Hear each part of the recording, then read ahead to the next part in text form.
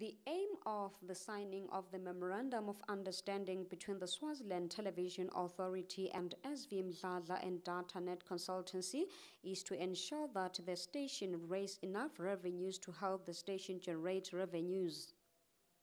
The official handover of the consultancy was made by the Swazi TV Chief Executive Officer Bongani Dlamini, who says that their role as a station is to broadcast, hence they decided to entrust S.V Mdladla and Net to enhance the TV license collection. Namhlanje sesitobethule siveni kwekuthi imali yema license yethu seyita ukuthathwa bakamdladla bayilethe kaSwaziland Television.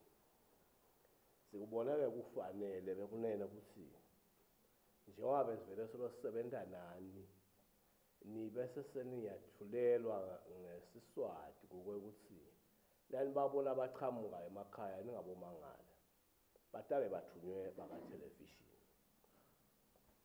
Lithuba-ke futhi leli lesingathanza Mr Mdladla ukuthi sikubongele ukuthi Swaziland Television Authority akhethe wena kubo bonke labanye lebeni kanye lani applyela lo msebenzi. Nekwakuthi nje ngemagama lamafishane-ke Mdladla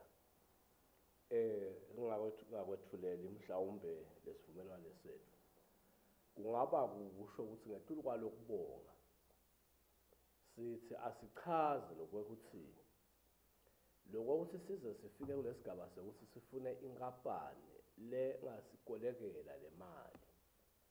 Sibona ukuthi thina ngoba umsebenzi wethu sibaka television kusakada lokho bese sesiphindze siyahamba siyawuthungatha la mali yalama license ayisiyo into lesinesikhathi nelwati lolukahle ngokuthi sikwende. Dlamini appealed to the members of the public to cooperate during the process because the appointment is in terms of Section 11 of the Swaziland Television Authority Act of 1983.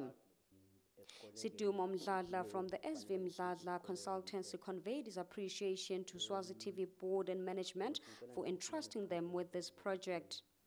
Lo msebenzi wethu mhlambe la sisebenza khona kakhulu sibamele kodwa nje lo msebenzi wethu ukuthi sichushisane nasive asikho lapha ukuthi mhlawumbe sitawubopha bantu silapha nje ukuthi mhlawumbe sikhuthathane njengemaswati kwekuthi sikhona ukuthi phela lokho lekufanele ukuthi kuye ka STVA kufanele kuye khona ngoba sekubonakele ukuthi mhlawumbe kuye kungacaciseki kahle ukuthi kubhadalelwani nekuthi fanele kubhadalwe nini nekuthi kubhadalwe kanjani. Mdladla also revealed that the members of the public will be informed on how to identify the people who will be collecting the TV license. Reporting for Swazi TV News, I'm Dlamini with Smova Shrongwe in Ezulwini.